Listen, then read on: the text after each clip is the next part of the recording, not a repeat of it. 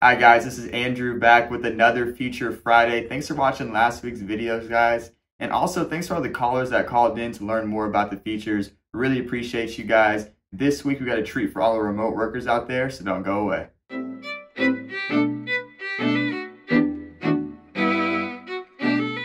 This week's feature is call parking. And essentially it's transferring a call, but instead of transferring to a person directly, you're actually putting that person in a separate holding room. The way you do it is by pressing *0 and any digit between 0 and 9. Hence you have 10 holding rooms. So you can put somebody in *01 to place them in holding room 1.